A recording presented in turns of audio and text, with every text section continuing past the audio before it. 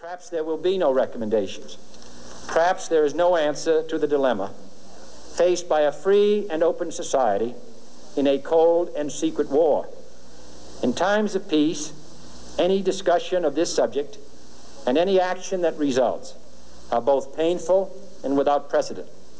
But this is a time of peace and peril which knows no precedent in history. It is the unprecedented nature of this challenge that also gives rise to your second obligation, an obligation which I share, and that is our obligation to inform and alert the American people, to make certain that they possess all the facts that they need and understand them as well, the perils, the prospects, the purposes of our program, and the choices that we face. No president should fear public scrutiny of his program, for from that scrutiny comes understanding, and from that understanding comes support or opposition, and both are necessary.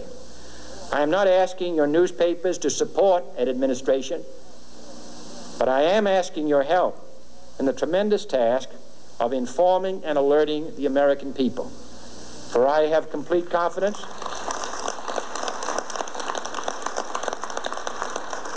in the response and dedication of our citizens whenever they are fully informed.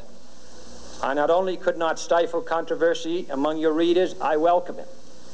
This administration intends to be candid about its errors. For as a wise man once said, an error doesn't become a mistake until you refuse to correct it. We intend to accept full responsibility for our errors, and we expect you to point them out when we miss them. Without debate, without criticism, no administration and no country can succeed, and no republic can survive.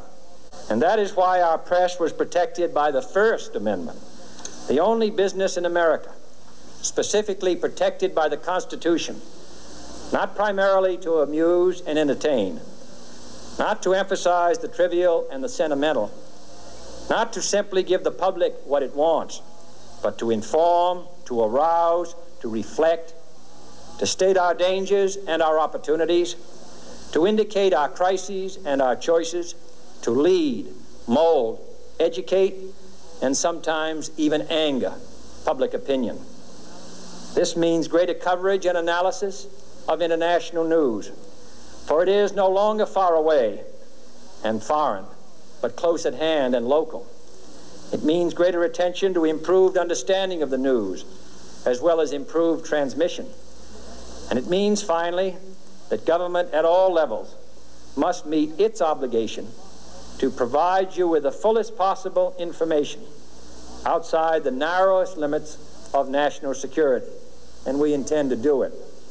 And so it is to the printing press, to the recorder of man's deeds, the keeper of his conscience, the courier of his news, that we look for strength and assistance, confident that with your help, man will be what he was born to be, free and independent.